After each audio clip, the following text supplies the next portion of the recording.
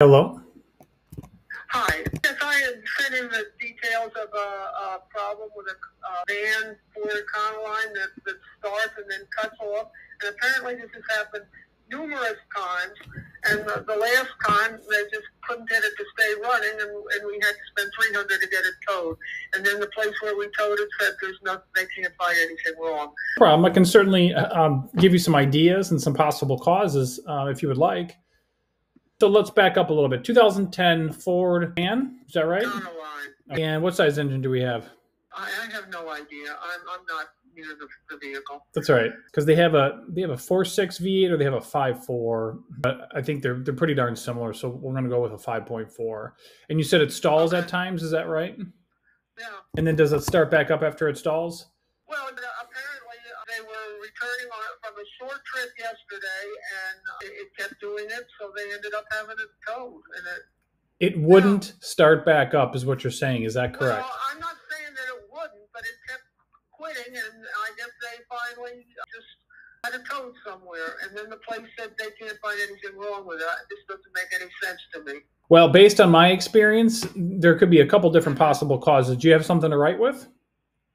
Sure. All right. First is going to be an air or a vacuum leak.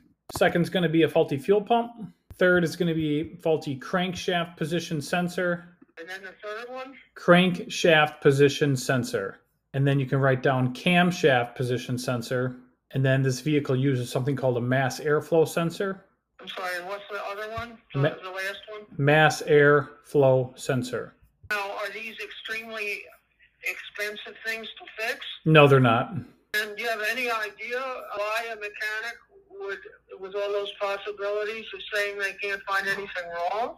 My guess is that there's no codes in the computer, and maybe it wasn't acting up when he got a hold of the vehicle. That would be my guess. All right. And what are you saying about codes? Well, usually there's stored trouble codes in the computer. Right, but this is an old vehicle. Well, it's 2010. It's going to have a computer on it, and the computer should still record functions if the computer is picking up the problem. So you could ask him, if you haven't done so, ask him, hey, did you check for codes? And if you check for stored history or pending codes, and he should have that answer for you. He's probably going to say, no, there's no codes, and that would explain why he doesn't have an answer for you. Why would there not be a code if it has happened? Because the computer's not seeing the problem. Okay. All right. So I guess we can call him and explain these things, and if he's still, and they're keeping it for another day to see if they can find something. But I guess we'll just have to take it someplace else.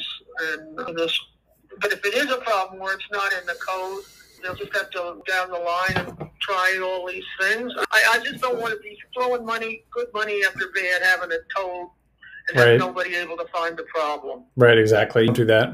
All righty. Well, thank you very much. I will share this with people where we took it and see if there's any of these things that they could possibly see. All right. Thank you very much for your help. You're welcome. You bet.